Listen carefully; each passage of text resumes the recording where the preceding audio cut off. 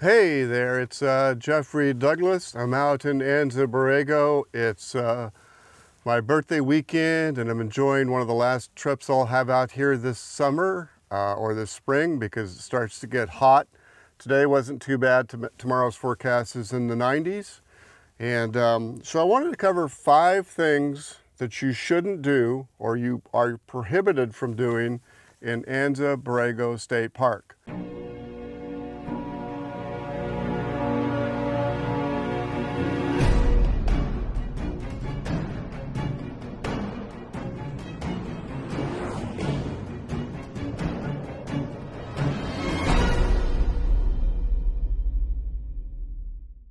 And I'll link below in the comment section to some resources.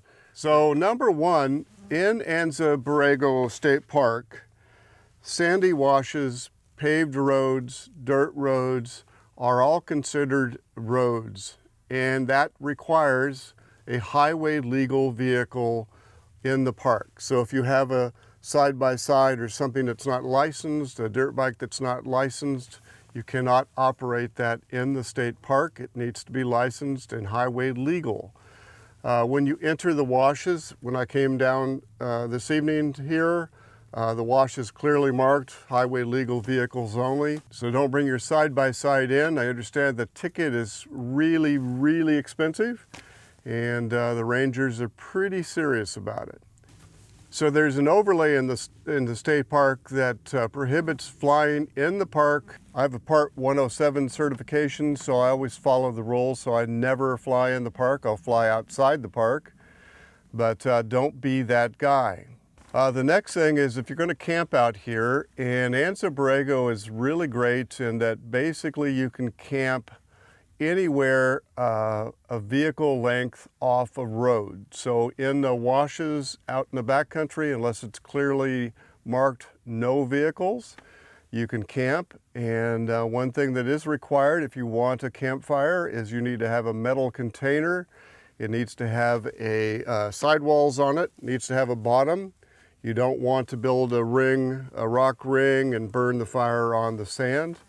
And when you're done with it, be sure to take a shovel and dig up the ashes and cart them out with you. Please, please, please, anything that you bring into the park other than your footsteps or your tire tracks, they should go back out with you.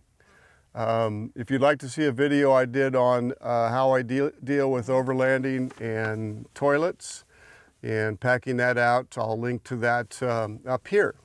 Number 4, animals, dogs particularly, must be on a 6-foot leash or shorter. They're not allowed on trails, so they need to be in camp or on a road. If it's a trail, they're prohibited on that. They'll usually be clearly marked that animals are not allowed. So like on Fonts Point or any place like that that's got a little bit of a trail into it, dogs are not allowed.